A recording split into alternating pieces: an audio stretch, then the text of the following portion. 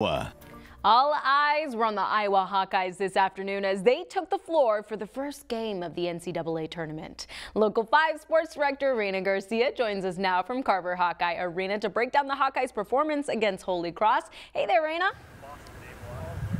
Hey Larissa, well, it's no surprise we had a sold-out crowd here at Carver Hawkeye Arena with many fans expecting to see Iowa blow out the 16 seed Holy Cross. And I got to tell you, Iowa seemed a little bit out of sorts in the beginning of this game. They had an uncharacteristic 6 turnovers right off the bat in that first quarter, trying to knock off some of the rust from almost 2 weeks off, and Holy Cross took advantage of that, only trailing by 2 after the first quarter.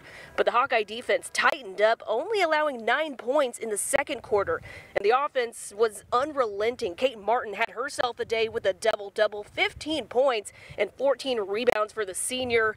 Gabby Marshall came up with some timely threes in this game as well to spark the offense. She had 11 points today, and of course, Caitlin Clark put on a show as usual, finishing with a double-double, 27 points, 8 rebounds, and 10 assists. Iowa off to a strong start in the NCAA tournament, defeating Holy Cross 91-65. We kind of tried to force some stuff early. We needed to move the ball a little bit more, get some back-to-back drives. So I think that was the biggest thing, is like, don't force stuff into the paint when they're all just sitting there. And, you know, we learned for that, and then we had a really, really good second quarter.